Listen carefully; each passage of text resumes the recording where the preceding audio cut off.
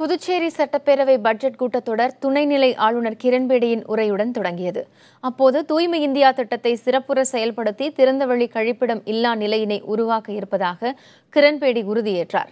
புதுச்சேரியில் 2,25,884 குடும்பத்தினருக்கு biometric smart குடும்ப அட்டைகள் வழங்கப்பட்டுள்ளதாக கூறிய அவர் 100% மாணவர் சேர்க்கையை உறுதிப்படுத்த சிறப்பு திட்டத்தை செயல்படுத்தி வருவதாக கூறினார். புதுச்சேரியில் தொழிற்துறை மேம்படுத்தப்பட்ட காரணத்தினால் 2,900 கோடி ரூபாய் முதலீட்டில் 77 தொழிற்சாலைகள் இயங்குவதாகவும் அவர் பெருமிதம் தெரிவித்தார். சுற்றுலாவை மேம்படுத்த பல்வேறு திட்டங்கள் நிறைவேற்றப்பட்டுள்ளதாகவும் துணைநிலை ஆளுநர் கிரண்பேடி தனது உரையில் குறிப்பிட்டார்.